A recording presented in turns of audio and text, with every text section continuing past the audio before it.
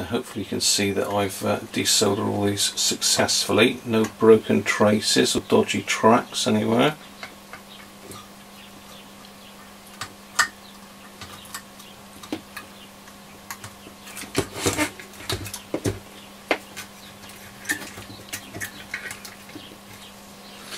So you should just drop out. There we go.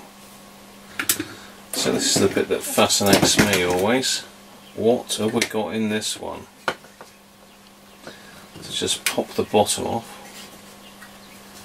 Done a bit of a mad flux job there by the looks of it, somebody has.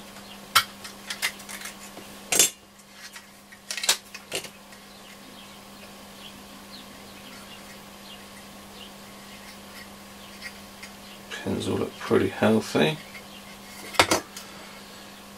Let's just desolder those tabs a minute.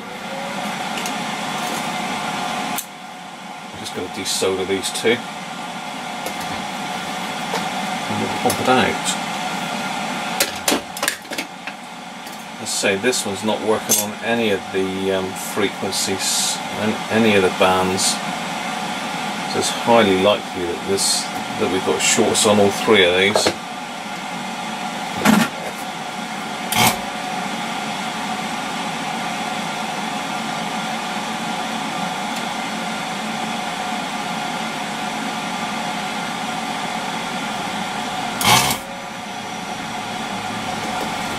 So be careful on these because these are quite fragile.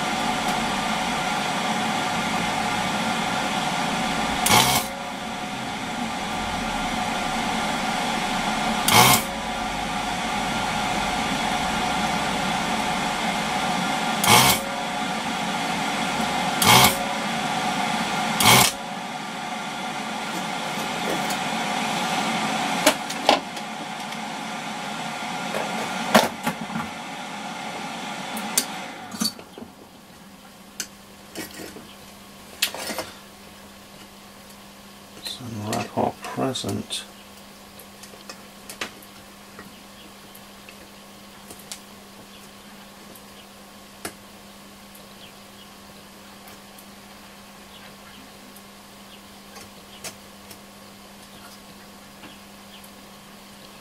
Helps to heat the tab and not the board.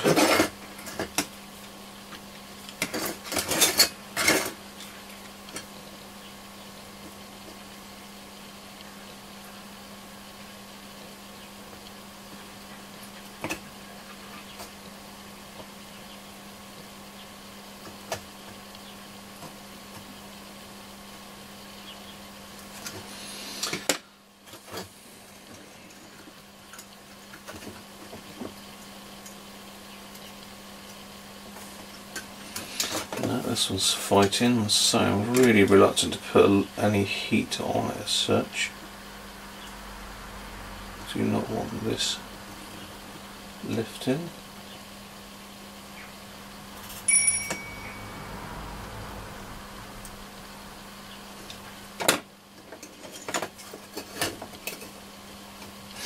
Okay, well this side's definitely clear, so we can bend this one right up. Pliers, just straighten that up.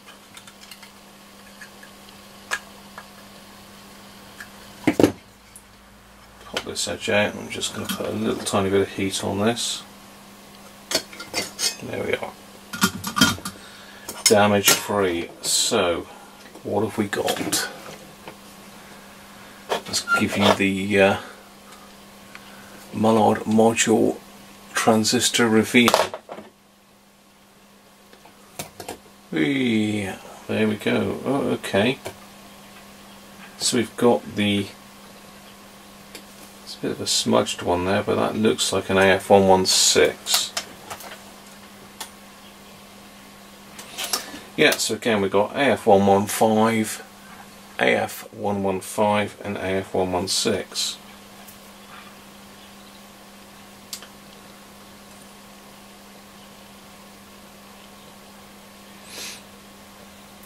Yeah, pretty standard stuff. As I say, I've got another one here, P1171, yeah.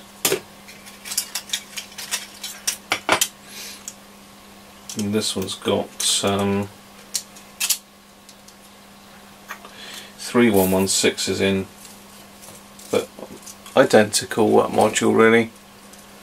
But this is one I've still got to do, so I'm not going to be doing that one quite yet. So yeah, interesting. So that one will be for another day. I just wanted to have a quick look just to see what was inside it. So nosy like that.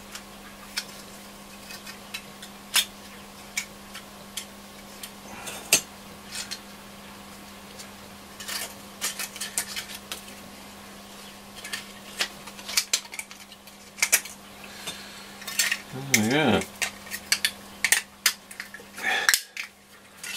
So here's one I prepared earlier. Done by me last night. Nice bit of Sunday night work.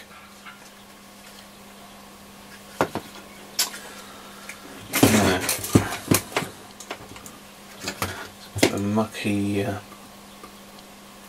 board, this one. It's quite a tight hole there for some reason. I'm sure there is a reason.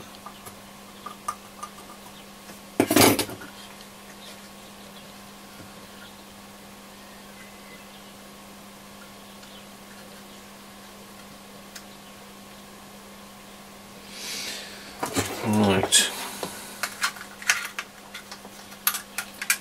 New module going in.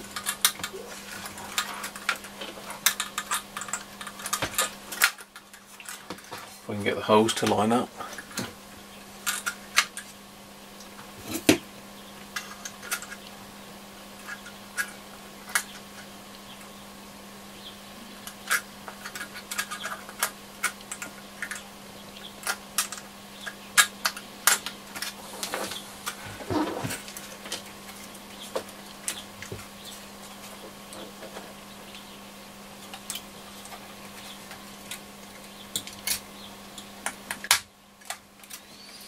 Okay, that's one side in.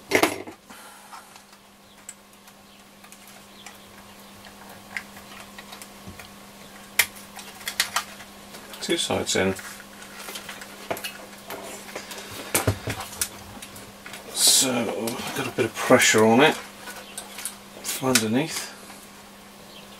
I'll bend that tab back onto the board.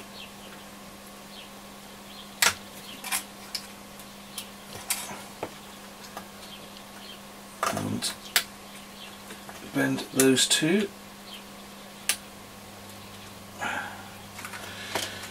There we are.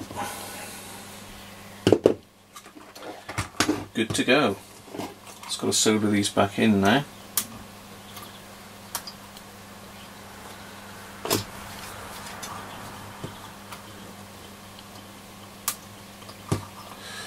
So nice and flush with the board.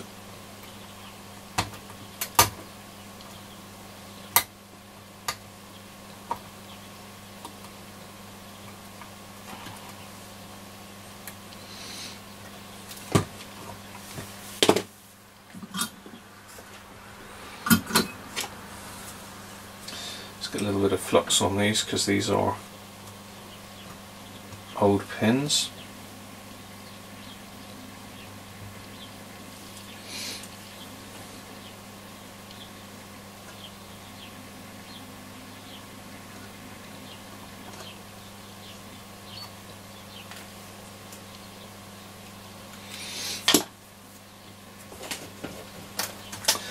Okay, I'm not going to bore you with this, I'm just going to solder these back in a minute. Join me in a second. Everything is back together. All the wires on the switch bank now are soldered back on. Let's get you in a little bit closer there. So all of this all soldered back in together. I've got the car aerial antenna just disconnected for now, just make sure it's not touching anything, and also the FM clip-on terminal. That's not touching anything. So as far as I'm aware, everything's back together. I've left those two wires in underneath here crossed over because I've not had a chance to look at the schematic yet, and to be honest, that was how it was originally, and I expect, to be honest, they both perform the same function. I don't know, but anyway, I've left them as they are. Apart from that, it's all gone back pretty easy. No real issues. So I've temporarily popped the knobs back on. Being that I've not got any VHF aerial attached at the moment, we'll start it in a medium wave. Let's pop some power on and see what happens. This is the moment of truth. So I'll zoom you back out a bit. So I'm just going to pop a PP9 battery in.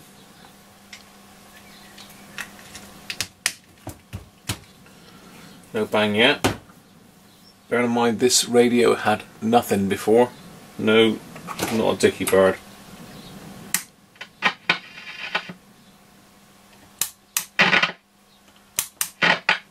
Still nothing.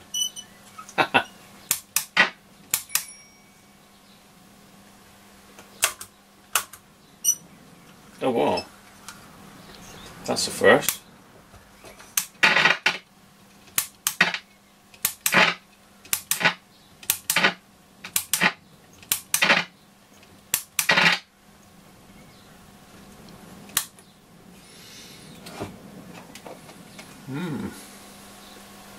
Interesting.